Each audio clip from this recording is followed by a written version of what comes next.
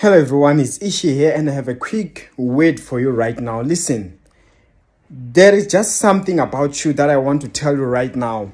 And listen, you might take it lightly. It is easy to ignore what I'm about to say right now, because most of the time as human beings we're living and there are some different things that comes in the way. We have many obstacles, the people we live with, we have the enemy, the common enemy, the devil. A lot of things can distract you.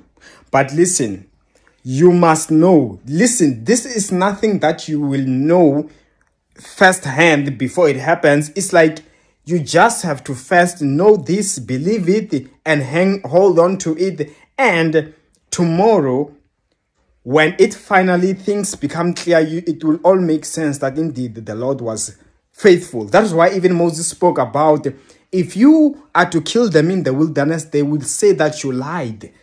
You took them out of Egypt and you could not deliver them to Canaan. So listen, during that time, it was not yet clear.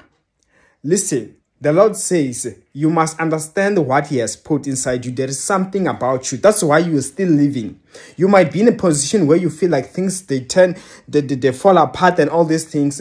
But the fact that you're still breathing, the fact that you're still praying, the fact that, oh my God, listen, it's just a matter of time. There is something about you that God wants to do. Hang in there.